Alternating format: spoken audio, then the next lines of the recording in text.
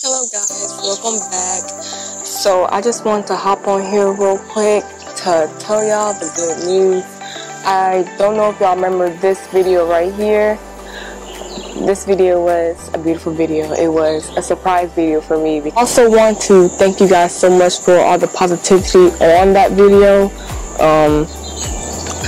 So many positive comments. I read, I think, almost every single one of them. I'm so grateful for it.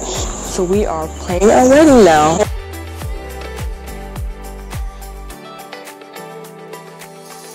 So just a little bit of details about the wedding. It's going to be in Ghana. Okay, it's going to be in Ghana. We're going to have the Akon traditional wedding, and we're going to have the American traditional wedding. The reason I wanted to do that is because just to signify two different people come from different backgrounds coming together. That's why I wanted to do that. I like to call this wedding a DIY wedding because DIY literally everything. So that means we're taking most of our wedding decorations we're taking all of our wedding decorations on the plane to Ghana. So that's gonna be interesting because we have a lot to haul. It's gonna be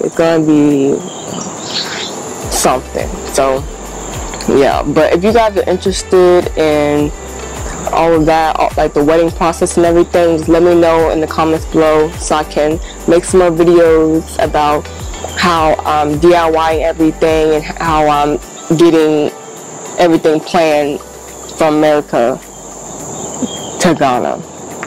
I'm gonna go ahead and get into the tips for a long distance relationship. Number 2 is plan little date nights.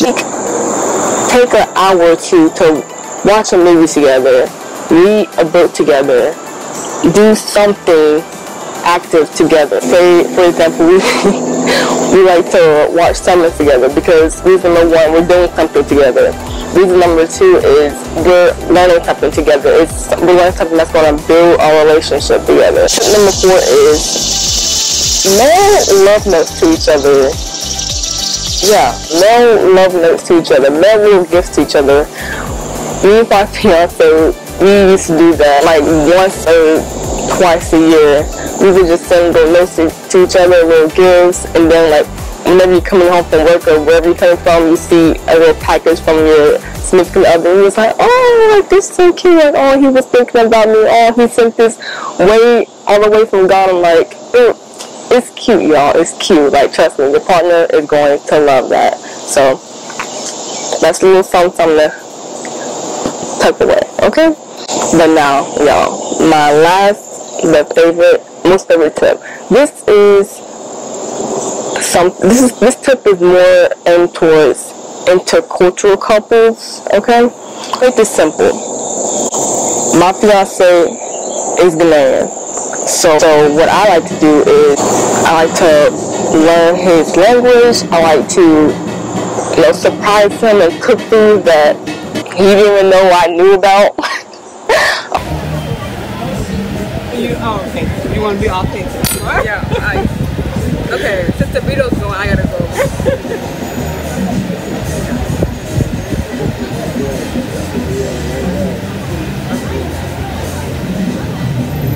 And then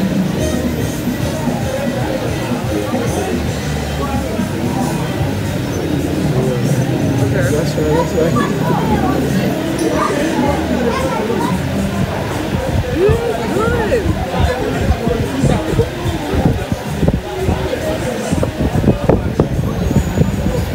I want to try.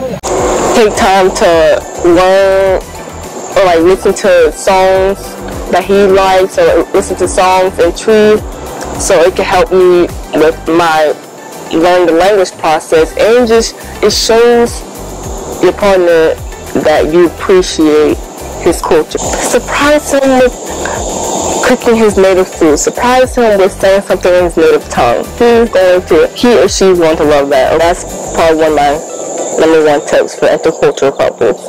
But that is all that I have for you guys. Thank you guys so much for watching.